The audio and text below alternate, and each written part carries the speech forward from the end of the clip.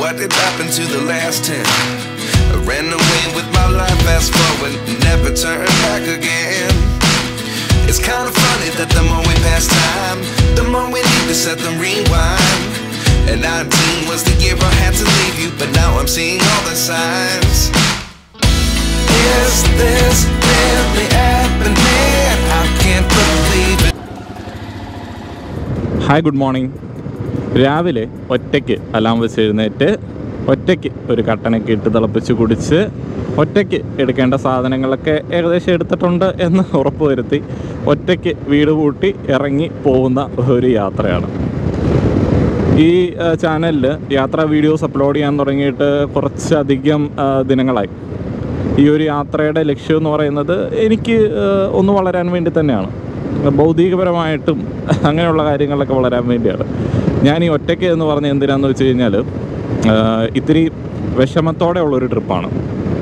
അത് വേറെ ഒന്നും കൊണ്ടല്ല, ഈ ഞാൻ രാവിലെയൊക്കെ നേരത്തെ ഇതുപോലെ എക്സൈറ്റിംഗ് ആയിട്ടുള്ള പ്ലാൻസൊക്കെ ഉള്ള സമയത്ത് രാവിലെ ഒരാളോട് പറയും എന്നെ വിളിച്ചെഴുന്നേൽപ്പിക്കണമെന്നുള്ളത്.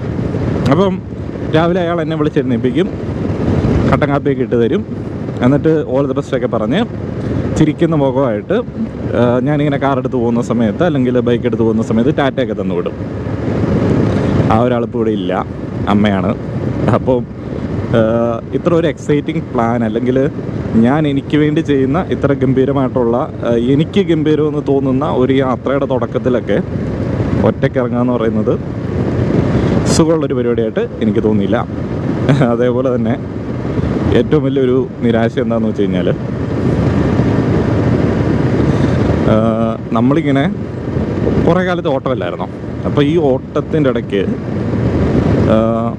ഇപ്പോഴാണ് നമ്മൾ നമുക്ക് വേണ്ടി എന്തെങ്കിലുമൊക്കെ സന്തോഷകരമായിട്ട് ചെയ്യുന്നത്. അപ്പോൾ അത് കാണാനായിട്ട് അവരില്ലല്ലോ എന്നോർത്തിട്ടുള്ള ഒരു വിഷമമുണ്ട്. ഇതൊക്കെ എല്ലാ മനുഷ്യന്മാർക്കും ഉള്ളതാണ്.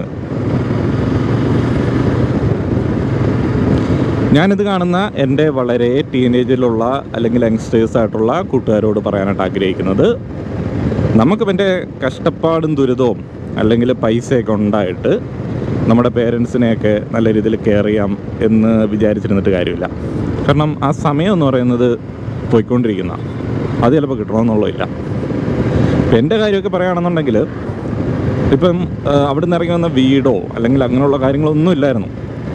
അപ്പം അതെല്ലാം എനിക്ക് ഉണ്ടാക്കാനായിട്ടുള്ള ബേസ് ഇട്ട് തന്ന അമ്മയാണ്. പഠിപ്പിച്ച് എന്തെങ്കിലുമൊക്കെ പരിപാടി ചെയ്യാനുണ്ടെങ്കിൽ അതിനുള്ള മൂലധനമൊക്കെ തന്ന് കയ്യിലും കഴുത്തേലും ഒക്കെ ഉള്ള ഒരു തന്ന് അങ്ങനെയുള്ള കാര്യങ്ങളെല്ലാം ചെയ്ത് നമ്മളൊരു സെറ്റപ്പിലെത്തിയ നമുക്ക് തോന്നുന്നൊരു സമയമുണ്ടല്ലോ, ആ സമയത്ത് അവരില്ലാതെ വരുമ്പോൾ ഉള്ളൊരു വേദന ഞാൻ കറക്റ്റായിട്ട് അനുഭവിച്ച ഒരാളാണ്. അമ്മയ്ക്കൊന്നും എൻ്റെ ഒരു നല്ല ടൈം കാണാനായിട്ട് തീരെ ടൈം കിട്ടിയിട്ടില്ല. അപ്പോൾ അതുകൊണ്ട് ഞാനിപ്പോൾ ഉള്ള എനിക്ക് അത്രയധികം ബന്ധമുള്ളവരോടെ പറയത്തുള്ളൂ കേട്ടോ. കൗമാരക്കാരോടും യങ്സ്റ്റേഴ്സിനോടൊക്കെ ഈ ഒരു കാര്യം പറയാറുണ്ട്. നിങ്ങൾ പാല കണ്ടിട്ടുണ്ടോ? ഇതാണ് പാല.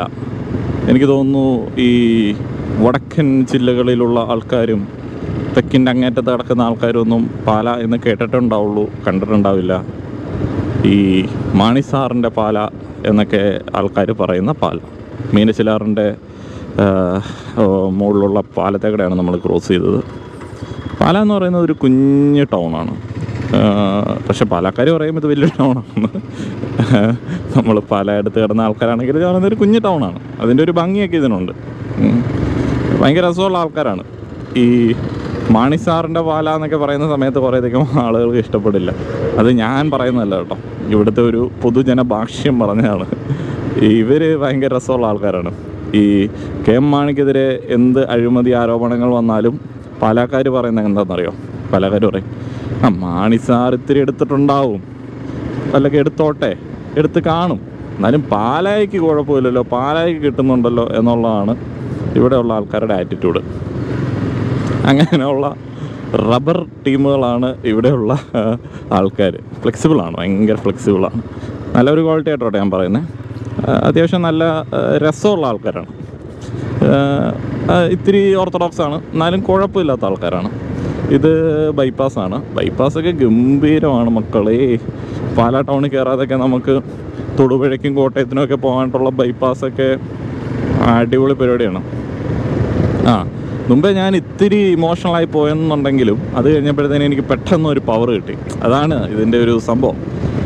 പിന്നെ ഞാൻ പറഞ്ഞല്ലോ, ഈ ഓരോ ആൾക്കാർക്കും ഏതെങ്കിലും ഓരോ ആൾക്കാരോ അല്ലെങ്കിൽ രണ്ടാൾക്കാരോ ലൈഫിലുണ്ടാവും ഏറ്റവും വേണ്ടപ്പെട്ടത് അല്ലെങ്കിൽ ഭയങ്കര ഇമോഷണലി കണക്റ്റ് ആവാൻ പറ്റുന്ന അങ്ങനെയുള്ള രണ്ടാൾക്കാരെങ്കിലുമൊക്കെ ഒപ്പിക്കുക എന്ന് പറയുന്നതാണ് നമ്മുടെ ലൈഫ്. അതിപ്പോൾ അച്ഛനായിരിക്കും അമ്മയായിരിക്കും. ഇപ്പോൾ എല്ലാ അച്ഛനും അമ്മയൊക്കെ സൂപ്പറാണെന്ന് നമുക്ക് പറയാൻ പറ്റത്തില്ല. ഇപ്പോൾ എൻ്റെ അച്ഛൻ്റെ കാര്യം പറഞ്ഞാൽ എനിക്ക് അത്ര വലിയ ഇതായിട്ട് തോന്നത്തില്ല. അപ്പം ഞാൻ പറഞ്ഞത് ഓരോ ആൾക്കാർക്കും ആരെങ്കിലുമൊക്കെ ഉണ്ടാവും. അതിപ്പം രക്തബന്ധം വേണമെന്നൊന്നും ഇല്ല. അപ്പം ഇതാണ് അതിൻ്റെ സംഭവം. അങ്ങനെയുള്ള ഒരാളെ അല്ലെങ്കിൽ രണ്ടുപേരെ കണ്ടെത്തുക, അതാണ് നമ്മൾ ചെയ്യേണ്ട ഒരു കാര്യം. അപ്പം ഞാൻ പറഞ്ഞതെന്നാന്ന് വെച്ച് കഴിഞ്ഞാൽ, ഞാൻ എൻ്റെ വളരെ ക്ലോസ് ആയിട്ടുള്ള യങ്സ്റ്റേഴ്സിനോടും ടീനേജേഴ്സിനോടൊക്കെ പറയുന്ന ഒരു കാര്യമുണ്ട്.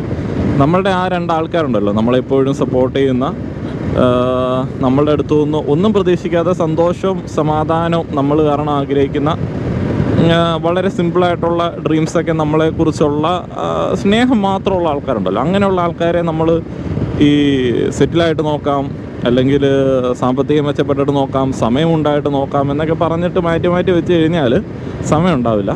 സമയം ഇങ്ങനെ വയ്ക്കൊണ്ടിരിക്കുന്ന ഒരു സംഗതിയാണ്. അപ്പോൾ അതുകൊണ്ട് ആ റിഗ്രറ്റ് ഉണ്ടാവാതിരിക്കണമെന്നുണ്ടെങ്കിൽ അവർക്ക് നമ്മൾ പ്രയോറിറ്റി കൊടുക്കണം. അവർക്ക് പ്രയോറിറ്റി കൊടുത്തില്ല എന്നുണ്ടെങ്കിൽ പിന്നെ നമുക്കൊരു മീനിങ് ഇല്ല. ഇപ്പോൾ തന്നെ ഞാൻ പറഞ്ഞില്ലേ, ഇപ്പം ഞാൻ വീട്ടിൽ നിന്ന് ഒറ്റയ്ക്ക് ഇറങ്ങുന്ന സമയത്ത് എനിക്ക് ആ ഒരു ഹാപ്പിനെസ് ഒന്നും ഇല്ല. അങ്ങനെ ഒരു വീടെന്ന് പറയുന്ന ഒരു ഫീലില്ല. കാരണം ഞാൻ വീടെന്ന് പറഞ്ഞ് ഉൾക്കൊണ്ടുകൊണ്ടിരുന്ന ആളെന്ന് പറയുന്നത് അമ്മയൊക്കെ ഉള്ള ഒരു സ്ഥലമാണ്. ഇപ്പോൾ അത് ഒരു അസറ്റ് ക്ലാസ്സിലേക്ക് തിരിച്ചിടാൻ പറ്റുന്ന ഒരു സാധനം മാത്രമായി മാറി. അപ്പോൾ അങ്ങനെയുള്ളൂ. അതിപ്പോൾ അസറ്റ് ആവണമെന്നുണ്ടെങ്കിൽ അതിൻ്റെ കുറച്ച് EMI അടച്ചു തീർക്കണം കേട്ടോ. അപ്പോൾ അതാണ് അതിൻ്റെ സംഭവം. ഈ പള്ളി ഭയങ്കര ഫേമസ് ആണ്, സെൻറ്റ് ആൻ്റണീസ് ചർച്ച്. ഇവിടെ വണ്ടിയും കൊണ്ടൊക്കെ പോകുന്ന ആൾക്കാർ നമ്മൾ പൈസയൊക്കെ ഇട്ട് കൊടുത്തു പോകുന്ന ഒരു പരിപാടിയുള്ള സ്ഥലമാണ്. എനിക്കതിൻ്റെ ആവശ്യമില്ല, ഞാനിങ്ങനെ ജസ്റ്റ് കൈ ഊക്കി കാണിക്കത്തേ ഉള്ളൂ. അതിപ്പം ഇവിടെയുള്ള അമ്പലമാണെങ്കിലും പള്ളിയാണെങ്കിലും നമ്മൾ ജസ്റ്റ് കൈ ഊക്കി കാണിക്കത്തേ ഉള്ളൂ. അപ്പോൾ എന്തെങ്കിലും അവിടെ ഉണ്ടെന്നുണ്ടെങ്കിൽ നമുക്ക് കിട്ടിക്കോട്ടെ എന്നുള്ള ഒരു ആറ്റിറ്റ്യൂഡിലാണ് അങ്ങനെ കൈ ഊക്കി കാണിക്കേണ്ടത്. ഓ ഗായ്സ്, ഞാൻ പണ്ട് പെടന്നടിച്ച് വീണ വളവാണ്. ആ വളവ് വലുതായി, അന്ന് ചെറിയ വളവായിരുന്നു. അതുകൊണ്ട് തന്നെ ഇഷ്ടം പോലെ ആൾക്കാരുണ്ടായിരുന്നു. നല്ല രസമുള്ളൊരു വീഴ്ചയായിരുന്നു. ഞാൻ മുമ്പൊരു വീഡിയോയിൽ പറഞ്ഞിട്ടുണ്ട്. എൻ്റെ ആദ്യത്തെ ബൈക്കിൽ നിന്ന് വീഴ്ച ആ വളവിലായിരുന്നു. ആ വളവുണ്ടല്ലോ, ഇപ്പോഴും ഡേഞ്ചർ വളവാണ്, ഒരു രക്ഷയില്ല. ലോറിയൊക്കെ പാഞ്ഞു വന്നു കഴിഞ്ഞാൽ അവർക്ക് ഭയങ്കര റിസ്ക്കാണ് ആ വളവ്. ഞാൻ എൻ്റെ യാത്രയുടെ കാര്യങ്ങൾ മുൻപേ ഒന്ന് അനൗൺസ് ചെയ്തതാണ്. കർണാടക ട്രിപ്പാണ്. കർണാടക ഒന്ന് എക്സ്പ്ലോർ ചെയ്യണം എന്നുള്ളതാണ് പ്ലാൻ. അധികം പൈസ ഒന്നും ഇല്ലടേ. അപ്പം ഉള്ള പൈസക്കൊക്കെ ഉള്ള ദിവസങ്ങൾ മാത്രം പിന്നീട് ബാക്കി ദിവസങ്ങളിലേക്ക് കൊട്ടിക്കാമെന്നുള്ളൊരു പ്ലാനാണ്. അപ്പം ഇന്ന് നിലമ്പൂർ വരെ എത്തണം. നിലമ്പൂർ, അതേപോലെ തന്നെ അതിൻ്റെ അങ്ങേറ്റം, നമ്മുടെ കർണാടക ബോർഡറിന് അങ്ങേറ്റം ഹോട്ടലൊക്കെ കിട്ടുന്ന ഒരു സ്ഥലം വരെ എത്തണം എന്നുള്ളതാണ് പ്ലാൻ. അതുകൊണ്ട് നല്ല യാത്രയുണ്ട്. അറൗണ്ട് 390 കിലോമീറ്റേഴ്സ് ഉണ്ടെന്നാണ് എനിക്ക് തോന്നുന്നത്. അതുകൊണ്ട് ക്യാമറ ഓഫ് ചെയ്യാണ്. ഇടയ്ക്ക് പ്രധാനപ്പെട്ട നഗരങ്ങൾ ജസ്റ്റ്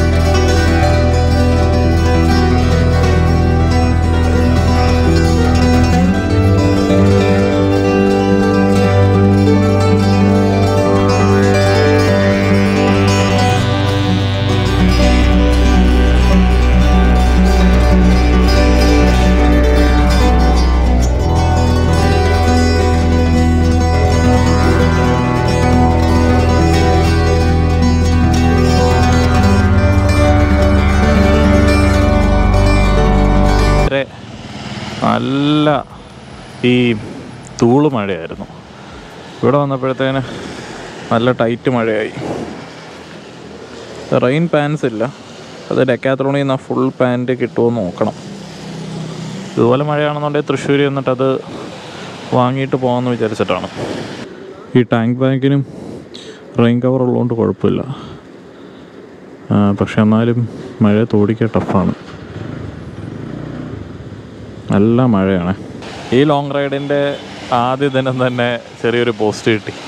കുഴപ്പമില്ല, മഴയാകുമ്പോഴത്തേന് ബൈക്കേഴ്സൊക്കെ ഇങ്ങനെയാണ്, എവിടെയെങ്കിലുമൊക്കെ കയറി നിന്ന് പോകും. ഞാൻ വളരെ കാലങ്ങളായിട്ട് ഈ പറയുന്ന വൈബ് പിടിക്കാറില്ലായിരുന്നു, അതിൻ്റെ ആവശ്യം വരാറില്ലായിരുന്നു. കുഴപ്പമില്ല, നൈസാണ്.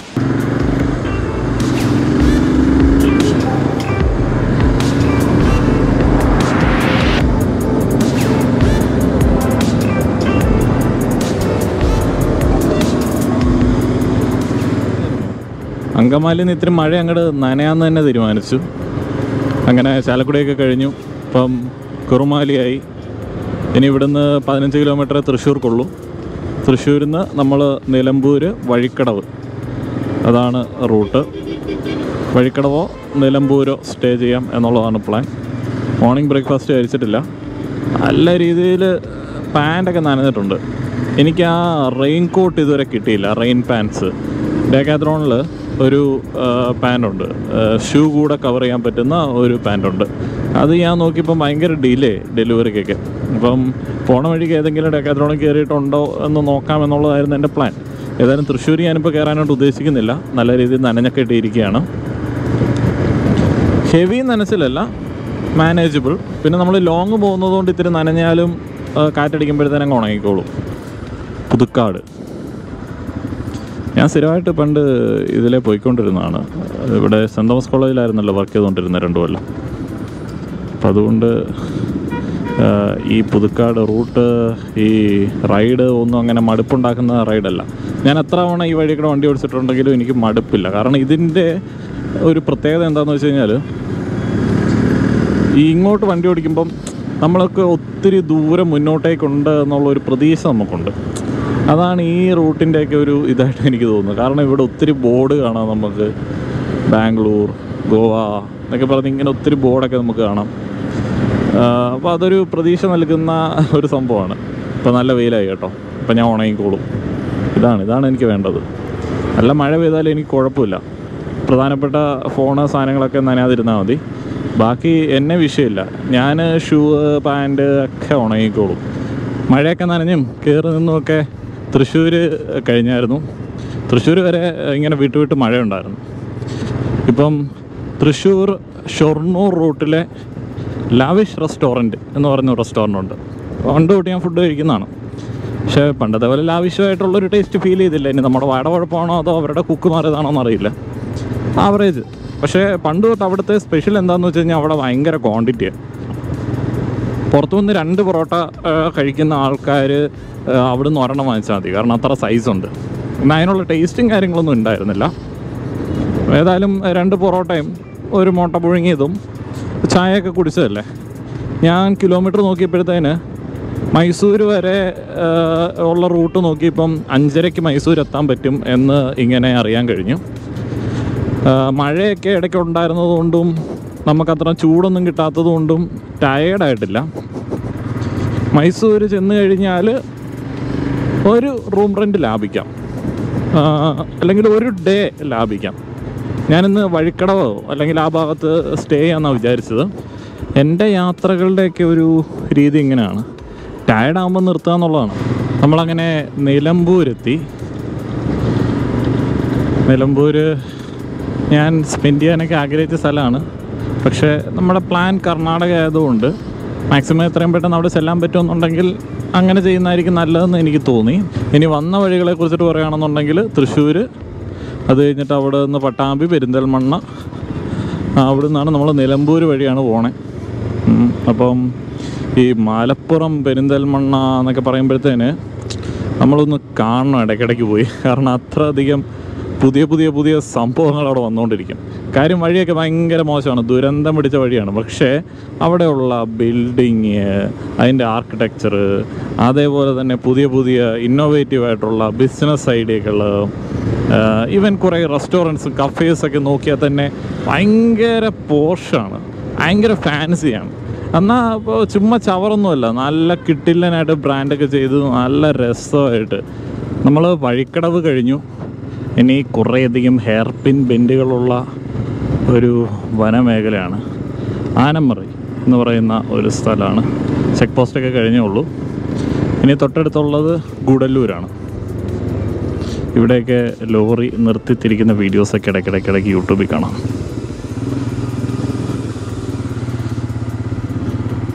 Full hair pin ബെൻഡുകളാണ്.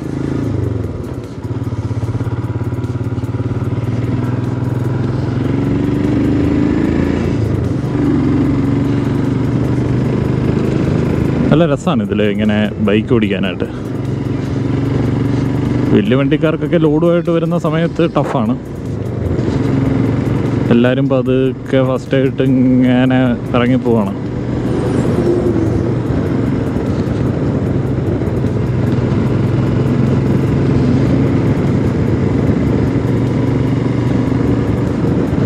ഓരോ സ്ഥലമാകുമ്പോൾ നമ്മൾ വിചാരിക്കും അന്നെങ്കിൽ കുറച്ചും കൂടെ പോട്ടെ എന്ന്. അങ്ങനെ ഇപ്പോൾ ഗൂഡല്ലൂർ ഉടനെ എത്തും.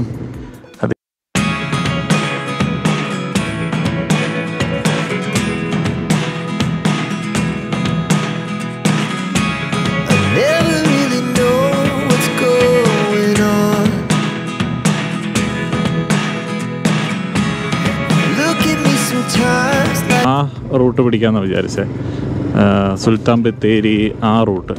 അപ്പം കുറേയധികം ആൾക്കാർ പറഞ്ഞു ആ റൂട്ട് അങ്ങനെയല്ലേ. കുറേയധികം ആൾക്കാർ പറഞ്ഞില്ല നിലമ്പൂർ റൂട്ട് സൂപ്പറാണെന്ന് പറഞ്ഞു. അപ്പം അന്നെങ്കിൽ ഈ റൂട്ട് പിടിക്കാമെന്ന് വെച്ചു. ബൈക്കിൻ്റെ എൻജിൻ്റെ അവിടെയൊക്കെ നന്നായിട്ട് അങ്ങോട്ട് ചൂടായിട്ട് എന്തൊക്കെയോ മണമൊക്കെ വരുന്നുണ്ട്.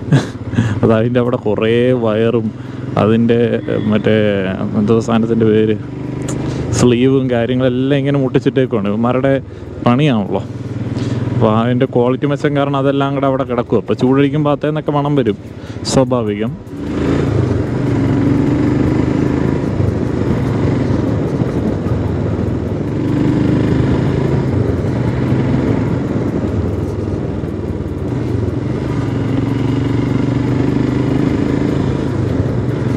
ആന ഇങ്ങോട്ട് ഇറങ്ങി വരുമോ? ആന ഇറങ്ങി വന്നാൽ ഇതെങ്ങനെ കയറി പോകുന്നു തിരിച്ച്? പണി പാളുമല്ലോ. സാധ്യതകളായിരിക്കും പറയുന്നത്.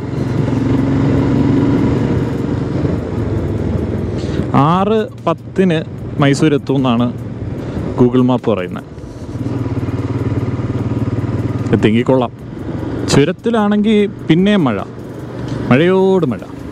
അത് കഴിഞ്ഞിട്ട് പിന്നെ ഒരു ചായയൊക്കെ കുടിച്ച്, ചായ വലിയ രസം ഉണ്ടായിരുന്നില്ല. ചായയൊക്കെ കുടിച്ച് തമിഴ്നാട് കേരള ബോർഡറൊക്കെ ക്രോസ് ചെയ്തു. ബോർഡർ നേരത്തെ ക്രോസ് ചെയ്തിട്ടുണ്ടായിരുന്നു. ഇനിയിപ്പോൾ നമ്മൾ ഗുണ്ടൽപേട്ടിലേക്കുള്ള യാത്രയിലാണ്. നല്ല രസമുള്ള പച്ചപ്പണി. മഴയും കൂടെ പെയ്തങ്ങോട്ട് കിടക്കുന്നതുകൊണ്ടുണ്ടല്ലോ ഭയങ്കര കോൺട്രാസ്റ്റാണ്. ഇതിലൊക്കെ ബൈക്ക് ഓടിക്കുക എന്ന് പറയുന്ന ഒരു രസമുള്ളൊരു പരിപാടിയാണ്. അവിടെ എന്തോ 10 രൂപയുടെ ടിക്കറ്റൊക്കെ എടുക്കണമായിരുന്നു എന്ന് എനിക്ക് തോന്നുന്നു. എന്നോടാരും ചോദിച്ചില്ല, ഞാൻ ഒട്ടെടുത്തുമില്ല. ഇങ്ങോട്ട് പാസ് ചെയ്ത് കഴിഞ്ഞപ്പോഴാണ് അവിടെ 2 വീലർ 10 രൂപ എന്ന് എഴുതി വെച്ചിരിക്കുന്നുണ്ട്. അത് കാറുകാരൊക്കെ കൊടുക്കുന്നുണ്ട്. അപ്പം ഞാനോർത്തു അത് അടുത്തുള്ള ഇങ്ങോട്ടെങ്കിലും കയറാനായിട്ടായിരിക്കും എന്നുള്ളത്. തൊട്ടപ്പുറത്ത് പോലീസ് ചെക്ക് പോസ്റ്റ് ഉണ്ടായിരുന്നു. കുറേ കേരള വണ്ടികളൊക്കെ അവർ പിടിച്ചവിടെ നിർത്തിയിട്ടുണ്ടായിരുന്നു, ബൈക്കൊക്കെ. എന്നെ കണ്ടപ്പോൾ ബുദ്ധിമുട്ടിക്കണ്ട എന്ന് വിചാരിച്ചിട്ടായിരിക്കും പൊയ്ക്കോളാൻ പറഞ്ഞു. ഇനിയിപ്പോൾ 10ൻ്റെ ടിക്കറ്റ് എടുക്കാത്തതിന് ചെറിയ പട്ടക്കൂട്ടത്ത് വലിയ പട്ടക്കൂട്ട് വാങ്ങുന്ന പരിപാടിയായി പോകുമെന്നുള്ള അറിയത്തില്ല. സി എനിക്കതിനെക്കുറിച്ച് അറിയില്ല, ഞാൻ അതിൽ വന്നിട്ടില്ലാത്തതുകൊണ്ടേ ഒട്ടും ഒരു ഐഡിയ ഇല്ല. പിന്നെ വരാത്ത സ്ഥലങ്ങളിലേക്ക് പോകാനാണല്ലോ ഈ ട്രിപ്പ്. ഇതിപ്പം തമിഴ്നാടാണ്. തമിഴ്നാടിൻ്റെ മറ്റേ സൈഡിലേക്ക് പോകുന്ന സമയത്ത് നമുക്ക് ചായ കുടിക്കുന്ന ഇടവും നല്ല വൃത്തിക്ക് അവൈലബിളാണ്. അതിപ്പോൾ നമ്മൾ മറ്റേ സേലം റൂട്ടിലൊക്കെ പോയാലും നമുക്ക് നല്ല രസത്തിൽ ഇരുന്ന് കുടിക്കാം. ഇവിടെയെന്ന് വന്നു കഴിയുമ്പോഴത്തേന് ചായയൊക്കെ തട്ടിക്കൂട്ടാണ്. നല്ല അണ്ണന്മാരെടുത്ത് തരുന്ന സൂപ്പർ ചായ ഒന്നും ഇവിടെ കിട്ടാനില്ല. ഇത് പിന്നെ മലയാളിക്കടയായിരുന്നു. അത് ആ പയ്യനാണ് ചായ എടുത്തത്.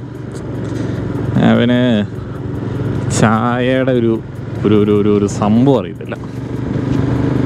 അത് എങ്ങനെയാണോ ഒരു ചായ എടുക്കുന്നത്? മെനക്കെട്ട ഒരു ചായ ആയിപ്പോയി, ഒട്ടും പവറില്ലാണ്ടായിപ്പോയി. കോട അമ്മോനെ, കോട എന്തുവാ അത്? കോടയല്ലേ? അമ്പോ, അത് നല്ല വ്യൂ ആണല്ലോ.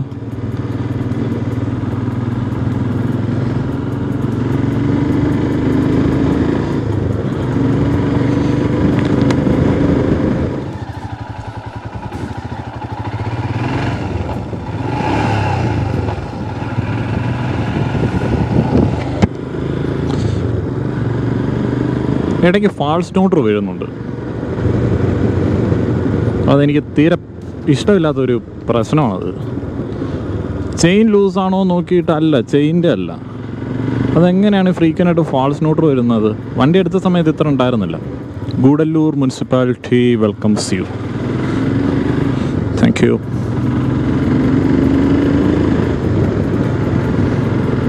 ഓ, ഇന്ന് ഇത്തിരി വെയിൽ, ക്ലാരിറ്റി ഉള്ളൊരു വെയിൽ ഇപ്പോഴാണ് കേട്ടോ ഞാൻ കാണുന്നത്. വന്ന വഴി മൊത്തം മൂടൽ, കംപ്ലീറ്റ് മൂട് പോകുന്ന തരത്തിലുള്ള മൂടൽ. ഇതൊക്കെ നമ്മുടെ KK റോഡ് ഇടുക്കി പോലെയൊക്കെ ഫീൽ ചെയ്യും.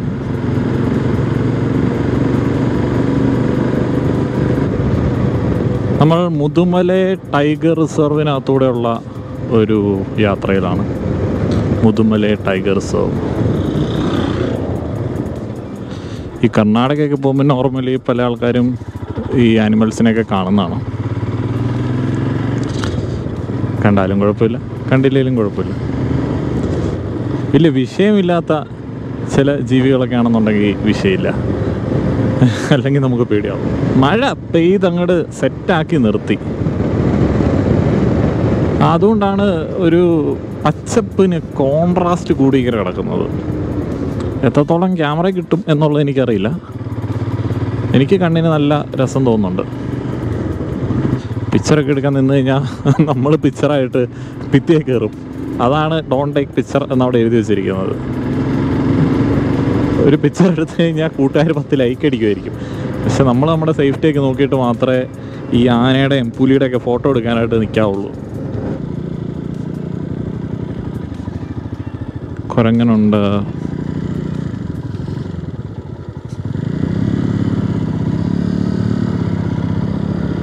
ആ ബ്രോ ആണെങ്കിൽ മൊബൈലിൽ ഷൂട്ട് ചെയ്യുന്നുണ്ട്. ഇവിടെ ആരുണ്ട്? ഇവിടെ ആനയുണ്ട്. അമ്മേ, ആന ഒരെണ്ണമുണ്ട് കേട്ടോ അവിടെ.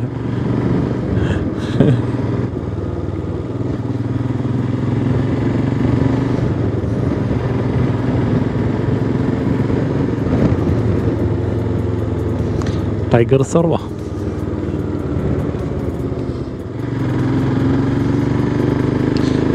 ഓ, എൻ്റെ റെയിൻകോട്ട് ഊരാൻ ഞാൻ മറന്നുപോയി. ചെമ്മന്ന റെയിൻകോട്ടൊക്കെ ഇട്ട് വല്ല കാട്ടുപോത്തിൻ്റെ ഫ്രണ്ടിലോട്ടും കൂടെ ചെന്ന് കഴിഞ്ഞാൽ ഓ മൈ ഗോഡ്, അതൊരു ടെസ്റ്റിംഗ് വണ്ടിയാണല്ലോ. ആഹാ, 2 ഉണ്ടോ? ടാറ്റയാണോ? ലൈറ്റൊക്കെ കണ്ടിട്ട് ടാറ്റ പോലെ ഇരിപ്പുണ്ടല്ലോ. സഫാരിയുടെ ഒക്കെ ഒരു ലുക്കുണ്ടല്ലോ.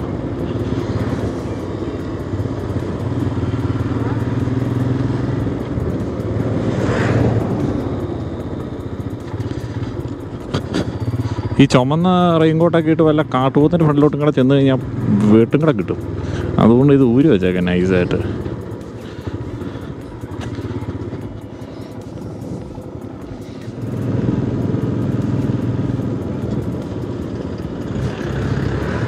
നല്ല രസമുള്ള പുല്ലിൻ്റെ മൈതാനം പോലത്തെ സ്ഥലം.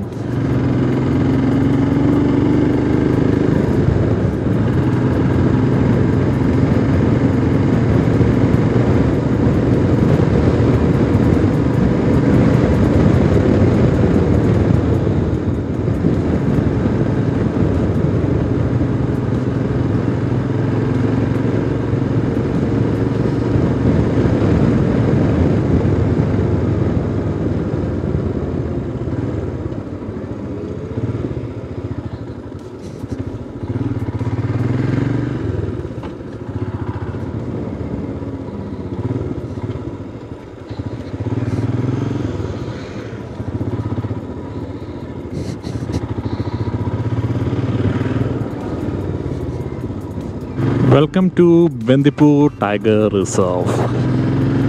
തമിഴ്നാടിൻ്റെ അതിർത്തി കഴിഞ്ഞു. ഇനി ബന്ദിപ്പൂർ ടൈഗർ റിസർവിലേക്കാണ് നമ്മൾ കയറുന്നത്. ഇവിടെ സ്വാഗതം അർപ്പിച്ചുകൊണ്ട് ഒരു മയിൽ കുഞ്ഞ് നിപ്പുണ്ട്.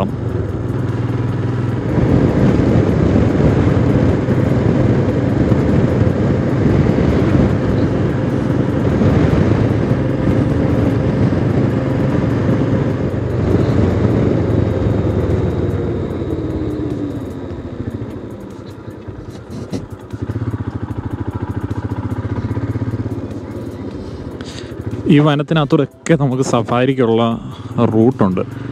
വെർത്തായിരിക്കും, നമ്മളങ്ങനെ പോയി കഴിഞ്ഞാൽ വെർത്തായിരിക്കും. കാരണം ആ വഴിയൊക്കെ കണ്ടിട്ട് നൈസ് ഫീലുണ്ട്. കാരണം വേറെ വണ്ടിയും കാര്യങ്ങളൊന്നും ഇല്ല, നമുക്ക് നൈസായിട്ട് പോകാം.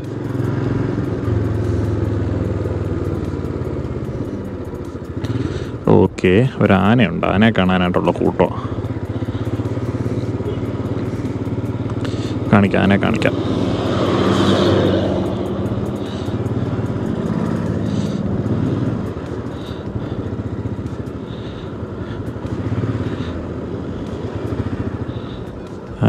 രണ്ടാൾക്കാരുണ്ട്.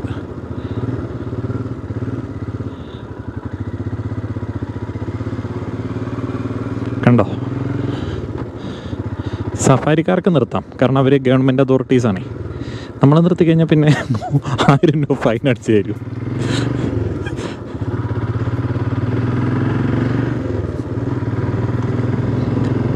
ഇത് മക്കളെ പൊളിയാണ്. ഇത് അത്യാവശ്യം എല്ലാം കാണാനൊക്കെ പറ്റി, കുഴപ്പമില്ല. പിന്നെ കടുവയെ കാണാനായിട്ട് ആഗ്രഹം ഉണ്ടെങ്കിലും ബൈക്കാരായതുകൊണ്ട് എനിക്ക് വലിയ ആ ഒരു കൗതുകം ഒത്തിരി കുറവാണ്. മൈസൂരു 81.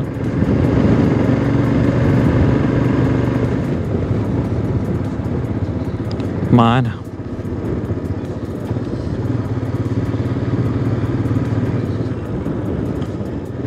അങ്ങനെ നമ്മൾ ബന്ദിപ്പൂർ ടൈഗർ റിസർവിൻ്റെ ആ ഒരു പാത സഞ്ചരിച്ച് അവസാനിപ്പിച്ചിരിക്കുകയാണ്. വേറെ സൈഡിൽ കൂടെയൊക്കെ ഉണ്ട്, വേറെ പാതകളൊക്കെ ഉണ്ട്. ഇതിപ്പോൾ നമ്മൾ ഇതിലേ കയറിയോണ്ടാണ്. ഇവിടെ public toilet, pay and use ഒക്കെ ഉണ്ട്.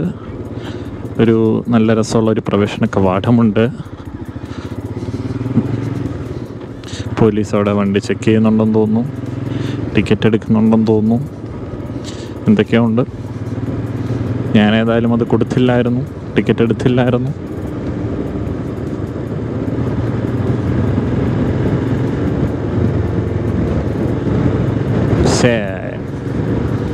വേറെ ഒരു കൈൻഡ് ഓഫ് ഭൂമി.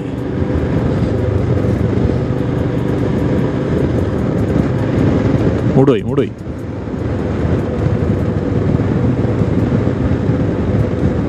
മൈസൂരിലേക്ക് വെച്ച് പിടിച്ചുകൊണ്ടിരിക്കുകയാണ്. മറ്റേ സൺഫ്ലവർ, അതിൻ്റെ പാടങ്ങളൊക്കെ ഇവിടെ ഉണ്ട്.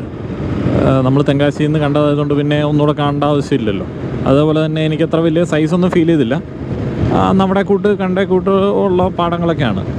പിന്നെ ജമന്തി പൂക്കൾ, ഓണത്തിൻ്റെ മുൻപോടിയായിട്ട് ജമന്തി കൃഷിയൊക്കെ പലയിടത്തും ഉണ്ടായിരുന്നല്ലോ. അപ്പം ഈ ജമന്തി പൂക്കൾ കാര്യമായിട്ട് തന്നെ ഇവിടെയുണ്ട്. എല്ലാം പറിക്കാറായി നിൽക്കുന്നതാണ്. അതിൻ്റെയൊക്കെ ആ ഒരു പൂപ്പറിക്കൽ പരിപാടികൾ നടന്നുകൊണ്ടിരിപ്പുണ്ട്.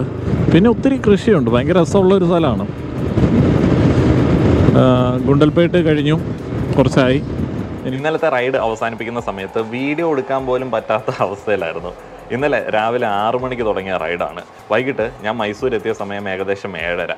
ഈ 7:30 വരെ ഉള്ള ടൈമിൽ ഒരു 20 മിനിറ്റ്, അരമണിക്കൂറിൽ കൂടുതലൊന്നും ഒരു ബ്രേക്കും എടുത്തില്ല. കണ്ടിന്യൂസ് റൈഡായിരുന്നു. അതേപോലെ അങ്കമാലി തൊട്ട് മഴ സ്റ്റാർട്ട് ചെയ്തതാണ്. അങ്കമാലി, തൃശ്ശൂർ, പട്ടാമ്പി, പെരിന്തൽമണ്ണ, നിലമ്പൂർ, വഴിക്കടവ്, ഗൂഡല്ലൂർ, ഗുണ്ടൽപേട്ട്, മൈസൂർ വരെ മഴയായിരുന്നു. 3 സ്റ്റേറ്റ്, കേരള, തമിഴ്നാട്, കർണാടക, 3 സ്റ്റേറ്റിലെ മഴ നന്നായിട്ട് അങ്ങോട്ട് കൊണ്ടു. ഇന്നലെ മൈസൂർ വന്ന സമയത്ത് ഉണ്ടായിരുന്ന ഒരു മഴ ഞാൻ അടുത്ത കാലത്തൊന്നും അതുപോലെയുള്ളൊരു മഴ അനുഭവിച്ചിട്ടില്ല. അമ്മാതിരി നനഞ്ഞാണ് ഹോട്ടൽ റൂം തപ്പിയത്. ഞാൻ അവിടുന്ന് നോക്കി വന്ന ഒരു ഹോട്ടൽ, എൻ്റെ സ്ഥിരം അപ്രോച്ചിൽ നോക്കി വന്ന ഒരു ഹോട്ടൽ ഇവിടെ വന്ന സമയത്ത് റൂം ഫില്ലായിട്ടുണ്ടായിരുന്നു. പിന്നെ ഞാൻ 1-2 ഹോട്ടലൊക്കെ നോക്കി പെട്ടെന്ന് തന്നെ ഈ MSR കംഫർട്ട് എന്ന് പറയുന്ന ഈ ഒരു ഹോട്ടലിലേക്ക് കയറി. 2 ദിവസം നിൽക്കാമെന്ന് പറഞ്ഞതുകൊണ്ട് 1000 രൂപയാണ് റൂം റെൻറ്റ്. വലിയ കുഴപ്പമില്ലാത്ത റൂം എന്നുള്ളതേ ഉള്ളൂ. ബൈക്ക് പാർക്ക് ചെയ്യാനായിട്ടുള്ള ഇടമുണ്ട്. ബാക്കിയുള്ള പല ഹോട്ടൽസിലും പാർക്കിങ്ങിനുള്ള സ്പേസ് ഇല്ല. ഇവിടുത്തെ റൂം എന്ന് പറഞ്ഞു കഴിഞ്ഞാൽ നമ്മുടെയൊക്കെ വീടിൻ്റെ ഒരു റൂം പോലെ ഉണ്ട്. പക്ഷേ കുഴപ്പമില്ല. 1000 രൂപയ്ക്ക് വർത്താണോ എന്ന് ചോദിച്ചു കഴിഞ്ഞാൽ ഒരു 800 ആണെങ്കിൽ ഓക്കെയാണ്. ഇന്നലെ വീഡിയോ എടുക്കാനായിട്ട് പറ്റാത്തതുകൊണ്ടാണ് ഇന്ന് രാവിലെ പോകാൻ ഇറങ്ങുന്നതിന് മുമ്പ് ഈ ഒരു വീഡിയോ ചെയ്യുന്നത്. ഇനി മൈസൂരിൻ്റെ കാഴ്ചകളാണ്. അപ്പോൾ ആ ഒരു കാഴ്ചകളൊക്കെ കാണുക, സപ്പോർട്ട് ചെയ്യുക. നന്ദി. അടുത്ത വീഡിയോയിൽ കാണാം.